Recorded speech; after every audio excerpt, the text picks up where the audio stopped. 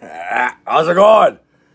Okay, on that posting, the community posting, I put up a few videos there from like 2 years ago, almost 2 years ago. One is they're from January 2019.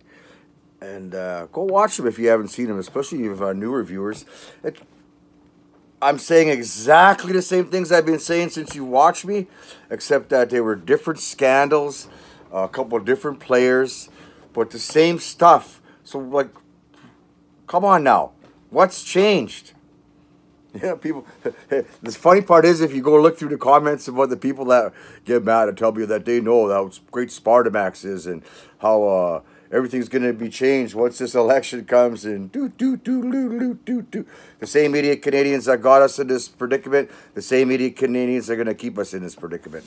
They're all there for all to see, the ones I always talk about, which is you and me. Thanks for watching. Like, subscribe, all that stuff.